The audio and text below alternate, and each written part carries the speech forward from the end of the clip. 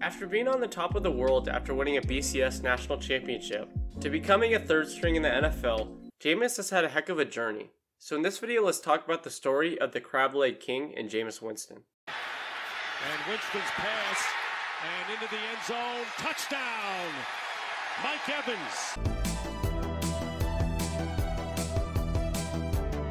Jameis was born in the heart of the South in Bessemer, Alabama, a little old town smack dab in the middle of the South, with a population of 27,000 and full of a bunch of hardworking people. From the beginning, Jameis was dialed in, and not only did he dominate high school football, but also baseball, and at Hueytown High School, he rose the ranks to become one of the highest recruits in the nation. Throughout his 4 years at quarterback, Jameis passed for over 6,800 yards and 67 touchdowns with only 25 picks. Solid stats, but the 25 interceptions are an alarming stat and seemingly foreshadow his future. Anyways, Jameis was one of the top recruits, and as a result, he participated in the 2011 Elite 11 camp and was the co-MVP with former BYU quarterback Taylor Magnum. Interestingly enough, Tanner was the backup to Taysom Hill at BYU. Sounds kind of familiar. Well anyways, Jameis was becoming a star and a super high recruit. That same year, Jameis was the Gatorade Player of the Year in Alabama as he led Hueytown to a state title in his senior season. With all the success Jameis had in his senior year, it's not much of a surprise that he was the #1 ranked dual threat quarterback in his class, and he had interest from schools like Stanford, Auburn, LSU, Alabama, and the school where he ended up becoming a star in Florida State. What's interesting in the decision is the fact that he was legitimately recruited by Alabama, but instead chose Florida State, and the rest is history. Play action for Winston. Lobs it, looking, end zone. Catch is made, fought for, it is a touchdown! Not only did Jameis commit to Florida State for football, but he also was a great baseball player, and was even drafted in the 2012 MLB draft to the Texas Rangers. Although Jameis had the chance in the majors, like many other players in the same situation, he chose football.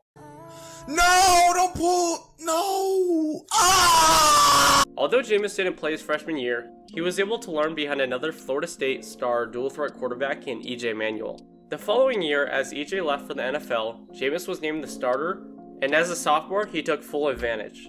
Jameis led Florida State to a 13-0 record and continued the dominance into the ACC championship, where Florida State killed Duke 45-7. 2013 was back before the whole college football playoff, so Florida State went straight into the BCS Natty against the Cam Newton-led Auburn Tigers. In the back-and-forth shootout, Jameis beat Super Cam and won the Natty on his 20th birthday. Not only did Jameis just win a Natty, but he also beat out Johnny Manziel for the Heisman Trophy. And the winner is Jameis Winston, Florida State University. That season, Jameis passed for over 4,000 yards and 40 touchdowns, and was just flat out on the top of the college football world. Although many would go straight to the league, Jameis decided to come back his sophomore season, and once again he led Florida State to a 13-0 record. Now this is where it gets interesting, because in 2014 he regressed quite a bit, and although he passed for over 3,900 yards and 25 touchdowns, he had 18 picks and seemingly struggled on the biggest stage. After barely beating Georgia Tech in the ACC Championship 37-35, Florida State went up against Oregon in the college football playoff semifinal, and dang. See tempo. Fake it to Freeman, pump fake, running free again as Carrington sidesteps a man and scores! Although you would think the experience from winning a national championship the previous year would pay off, it didn't help Florida State at all, as they lost 59-20. Crazy enough, the loss to Oregon is Jameis' sole loss in all of college football. That season, although underwhelming, earned Jameis the 6th place spot in the Heisman voting and led him to declare for the NFL draft. Although Jameis was coming off of a disappointing end to his college career, he was one of the highest rated prospects in the draft, and as a result was selected first overall by the Bucs. The Tampa Bay Buccaneers select Jameis Winston. Luckily for Jameis, he didn't have to move far and only had to drive a few minutes down to Tampa Bay. From the get-go, Jameis looked solid, as he passed for over 4,000 yards and 22 touchdowns. But once again, the interceptions were apparent, as his 15 picks were a little sus.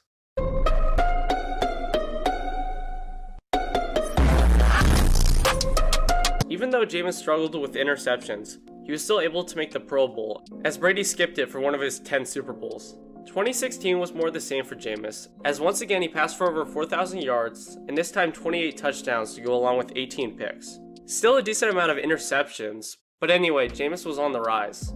The following year was great for Jameis until week 6 when he injured his right shoulder against the Cardinals. Thankfully the injury was not too bad, and Jameis only missed 3 games as he still passed for over 3,500 yards and 19 touchdowns to 11 interceptions. There's a recurring theme for Jameis with the Bucs as he continually passed for a solid chunk of interceptions to go along with a plethora of yards and a decent bit of touchdowns. That season was the start of the problems with Jameis. Not only did Jameis have an interception problem, but off the field there were some issues. That season was the start of the problems off the field with Jameis, and against the Saints, Mike Evans and Jameis got into a little brawl with Saints rookie quarterback Marshawn Lattimore. The scuffle ended up costing Jameis over $12,000, which is practically the equivalent of a parking ticket for someone who has tens of millions of dollars. White people, white people, white people. Following the fight, Jameis stayed out of trouble until the following season, where he was suspended 3 games by the NFL after allegedly groping a female Uber driver. Following all this and his underwhelming play, 2018 was his first year after his rookie deal, and instead of getting a big payday, the Bucs picked up his 5th-year option in order to refrain from giving him some moolah. That season was the start of Jameis' decline, and although he had nearly 3,000 yards in only 13 games, his 14 interceptions to only 19 touchdowns were extremely worrisome. Going into 2019, the Bucs had a new head coach in Bruce Arians, and many speculated it might be the end for Jameis in Tampa. With the talk surrounding his time in the Bay, it was up to Jameis as to whether or not he would stay or leave. That season was insane for Winston as he passed for over 5,100 yards and 33 touchdowns. But the problem manifested itself once again as his 30 interceptions was just too much for Bruce to handle as he lost his job to the GOAT in Tom Brady.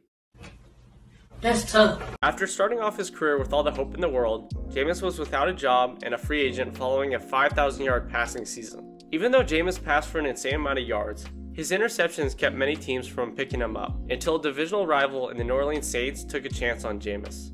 It wasn't too big of a chance, as Jameis only signed a 1-year, $1.1 million deal, as he became the backup to Breeze and the Mormon Miracle and Taysom Hill. Sound familiar?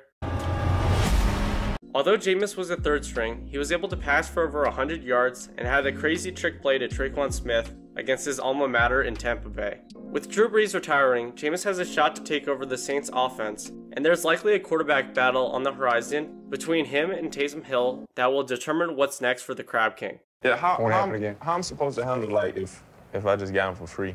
Jameis signed a 1-year deal worth $12 million, so it seems like the Saints have much more faith in Jameis this year, in what may be his last chance to start in the NFL.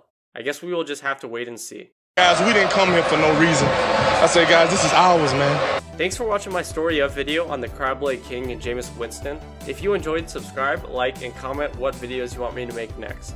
But anyway, see you guys soon, and peace out.